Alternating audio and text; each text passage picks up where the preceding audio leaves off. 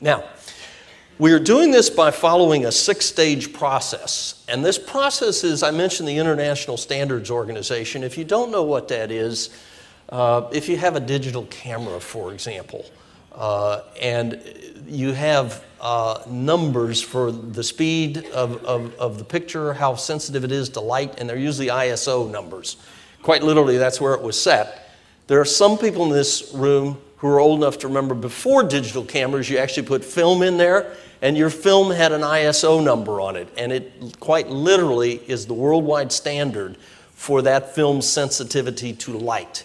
If you were in a low light situation trying to stop motion of something moving fast, you had to have a faster film. So that's a concept of how you can set a standard, and it can work all manufacturers worldwide. Another great example, everybody here has a cell phone with them. How is it that you can buy it from different manufacturers, you can go to different carriers to get your service, you can carry that cell phone to different parts of the world, and it'll work? And the answer is standards. You know, that's how those work together. So the International Standards Organization is an important piece of our research that led us to say these are the 6 steps we're going to follow.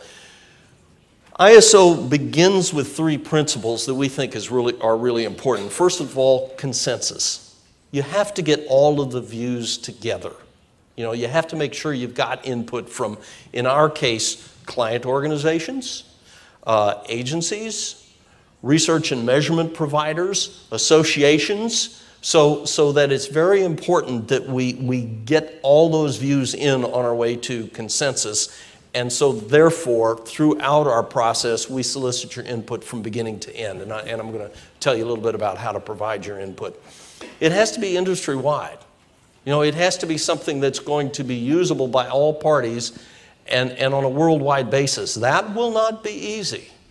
And we may have to take some steps in between on the way there. But nevertheless, it's very important that this really be industry-wide standards. And they have to be voluntary. They have to be driven by the market. They have to be driven by customers saying, I'm going to demand that. We don't have the power to impose standards on anyone. And if we did, it would be illegal in some countries. You know, it would be an antitrust activity. So therefore, they have to be voluntary, and it has to involve all interested parties.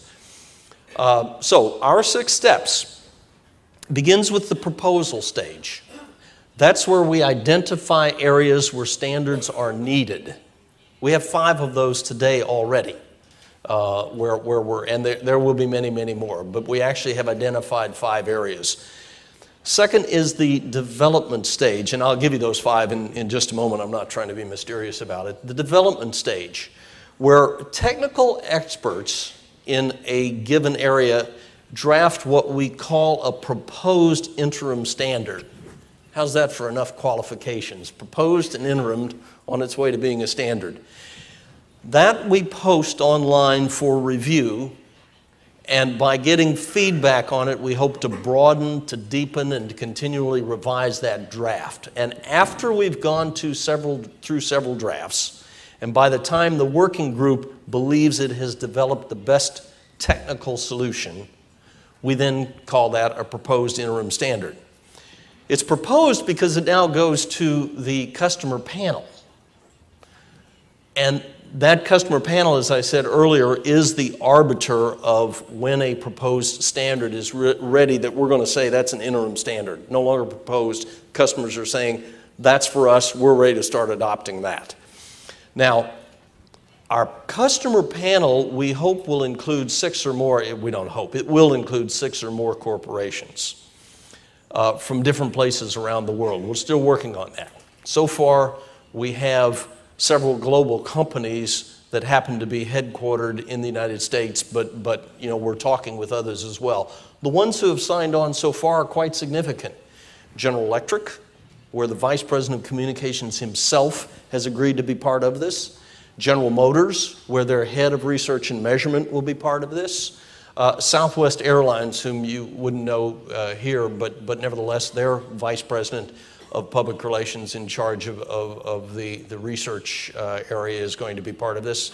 And McDonald's, which I know from driving around Lima, you know that as well as we do. So those 4, we think is quite significant. 4 companies at that level have already signed up.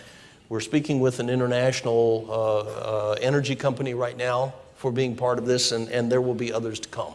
So that's what our role of our customer panel will be in step 3, is to say, okay, we're going to look at the proposed interim standard, and if we like it, we're going to declare it the interim standard. Then you publish it. We put it out for the world to see. This is our interim standard. By the time you get to this point, you can start applying it as an industry. You've got it out there. Customers have said, bring it on. We're going to use this. This is a very important step. But there's 2 more that follow. One is validation. Now, frankly, this can take several years, and that's why you go out with an interim standard. You have to be able to say, what research does it take to prove that that standard is valid for measuring what it is we say that it does? So we'll go through that process. We'll figure out what needs to be done after the interim standard is set, and then ultimately publish it as a final standard. But even then, in any field moving as fast as this, what is ever really final? You go back and you start looking at them about every year to say, okay, does that still meet the need? Have we missed something? Are there more things we need to add to it?